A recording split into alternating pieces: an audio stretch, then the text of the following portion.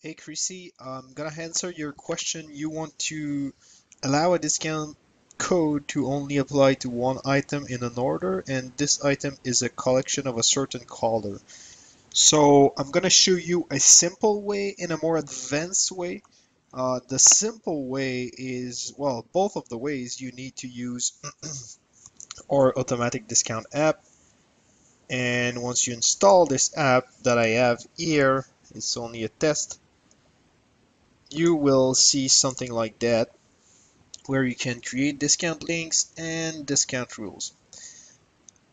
Well, I'm going to show you how to create a rule exactly like this, like in the food food programs at the TV.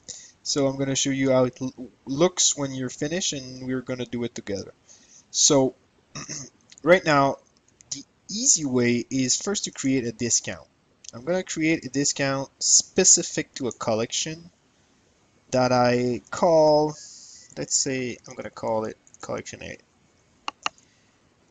When you create conditions on the discount, you can select the percentage of the dollar discount. Let's say I know exactly the one item that I want to discount, and I know that this one item costs 10 bucks. I'm gonna be collection specific, but it could be also product specific. But for you right now, it's collection specific. And I want to apply this to wholesaler collection because I don't have a lot of collections. And this is where you need to look carefully. You want to apply the discount only once per order because if I have 5 items from this collections, I don't want you to have 5 multiplied by 10, which is $50 off. Just want a $10 off. And that's it. So I just copy paste collection A discount. Well, I could type it again, but I'm gonna put it here. And here I could add a cart rule based on the number of items on the weight of the order or number of the same item or different items. Well, I'm gonna keep it simple for now. I'm gonna add a 60 bucks that I want as a minimum purchase. And if I do this, the only reason why we added a product type and vendor restriction is because right now how I just did it, and it would work for your specific need, but right now the discount will be triggered if the cart rule is met, which is every time someone will purchase more or equal than 60 bucks, the discount will be triggered at checkout. If the items are not in collection A, it will still be triggered, but it will show you an error on the checkout page. It will say you don't qualify for discount called collection A. Some people might be frustrated, some people might be curious, but in all the cases, I believe it's not the best to have this set up like this. So that's why we added the product type.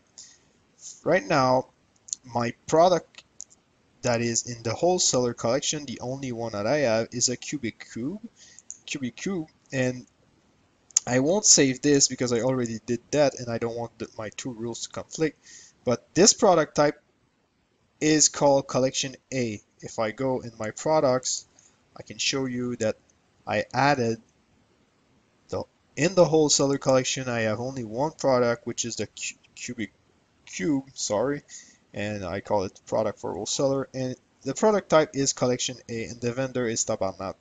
I could use also the vendor, but or both, but I just want to show you how to restrict the triggering of the discount with a product type. So this discount is called test discount. It's the same as the other one, just $5 instead of 10, and it's applied only once per order. Here we added a way to specify if you allow or not to have other products outside this restriction present in the cart, which means by default it's always accept other products outside the restriction present in the cart for the new rules. It doesn't used to work like that for everyone that is already using the app with and that has already rules prior to March 2015, sorry, 17. But yeah, so that means if I respect the rule, I buy more than 50, it's the product in the collection A, and I have other products in different collection, and especially I mean in different product types. If I click do not accept other products outside the restriction present in the cart, then the discount won't be triggered. So you will have orders that look like they meet the rule, but because you do not accept other products, they won't get the discount. If you accept it, they will. And that's why we specify to check the discount code if it applies to any item or if the discount code itself has restrictions. Like right now, we have a restriction on the collection. So I'm going to save it and I'm going to go in my store. So right now I need to find the product for wholesalers. I think it's on page 2. Well, these are all fake products. It's not a real store. Don't buy here. Okay, so right now I have a 40 bucks, which doesn't meet the rule that is over or equal to 50 bucks. So if I go to checkout, I don't have any discount applied. I'll go back and I'll just update this because it's a shitty theme and it doesn't update automatically. Then I see this bar, which should be shown fully because I'm admin, it's a bit hidden. Then I see that my discount applied because I respect all the rules, which is amount over 50. This is a product type of the collection A, and it's also inside the collection. If I have other products, let's go back and I'll buy anything like this.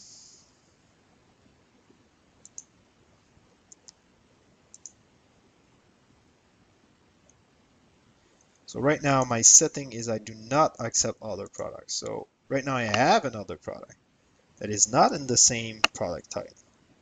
So if I go to checkout, I don't have anymore my discount, which is bad because I mean it's good for sometimes, but for now it's pretty bad because I want this discount.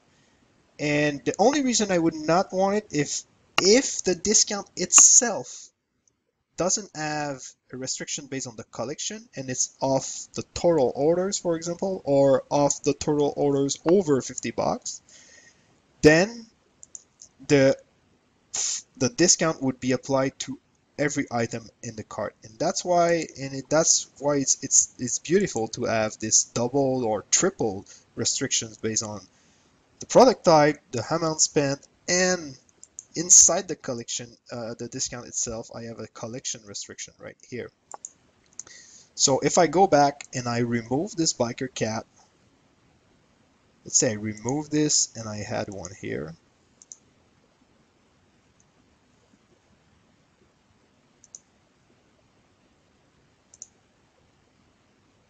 Now I still have my test discount, only $5 once per item.